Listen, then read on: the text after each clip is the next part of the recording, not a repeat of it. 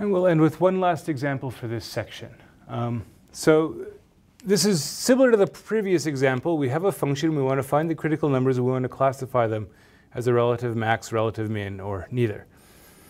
And so in principle, it's exactly the same. But this problem is one that's challenging for a lot of students simply because people tend to be a little bit rusty on their algebraic skills when it comes to things like fractional exponents.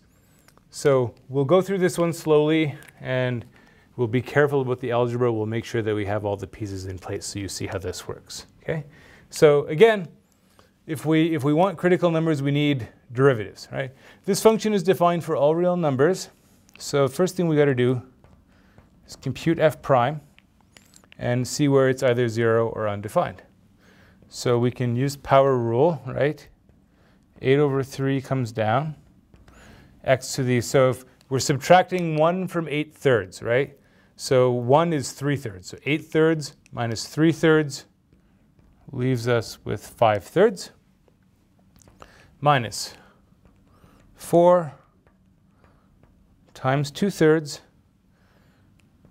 2/3 comes down, subtract 1. So 2/3 minus 3/3 leaves us with negative 1/3. Okay? So what we have is, now, there's an 8 over 3 that we can factor right out, right? 8 over 3 times x to the 5/3, right? 4 times 2/3 is also 8/3. Now you've got a couple of options. Some people are comfortable with factoring out a negative power. If you are, you can do that. So if we bring the x to the minus 1/3 out front,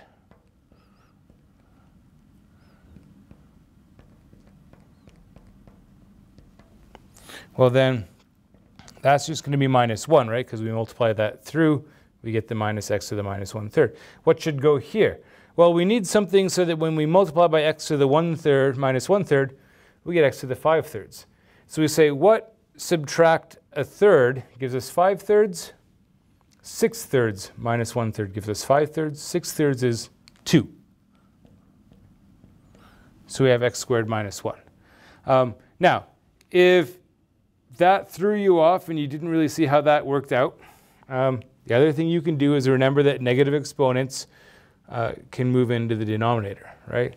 So we could also write this as 8 over 3 x to the 5 over 3 minus 1 over x to the 1 over 3. Okay? And now, if we want a common denominator, we should multiply top and bottom here by x to the 1/3. So we should write this as 8 over 3 x to the 5/3 times x to the 1/3 minus 1 over x to the 1/3. Of course, it's going to give you the same result as we have up here, right? So whichever way you do it, ultimately what you're going to end up with is the following. You're going to have 8 times x minus 1 times x plus 1 over 3 times x to the 1/3. Okay? Now that's interesting because what we get from here is we get that f prime of x equals 0 at x equals 1 and minus 1.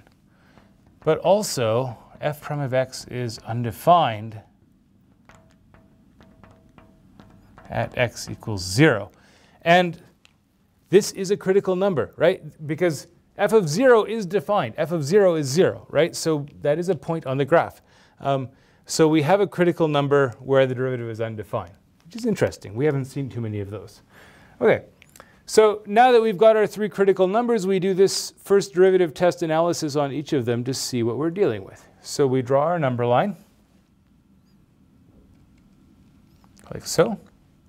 We mark off our critical points, minus 1, 0, 1. Okay.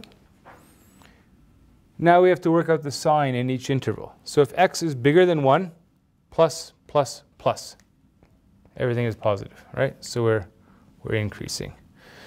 Between 0 and 1, negative, positive, positive. Overall negative, and we're decreasing. Between -1 and 0, the cube root of a negative is defined, and it's negative. So if we're in this region here, negative, negative, but this is still positive. So two negatives make a positive. Okay, we're increasing. And finally, if we're less than -1, this one is going to become negative. Now all three factors are negative. Three negatives, right, gives you a minus, odd number of minus signs. So we have something that looks like this: decreasing, increasing, decreasing, increasing, right? So we're increasing on -1 to 0 and 1 to infinity. We're decreasing on -infinity to -1 and 0 to 1. Finally, we have a relative min at -1, f of -1. What's f of -1? We can probably work that out, right? -1, these are even powers, so that's going to be 1, 1 minus 4, -1 minus 3, and 1 minus 3. And there's going to be a relative max at 0, 0. Okay? All right. So we've found the three critical numbers. We identified them: relative minimum, relative maximum, relative minimum, right? And from here we could move on and we can start actually getting an idea of what the graph of this thing is going to look like, right? So there's going to be a minimum that looks like this, coming up to a maximum that looks like that, down to a minimum that looks like that, right? And then from there we'd have to figure out, well, what happens as x goes off to infinity? And, well, it should work out that we get something that looks like that, right, with axes in there. So feel free to confirm on a graphing utility that you do indeed get something that looks like that.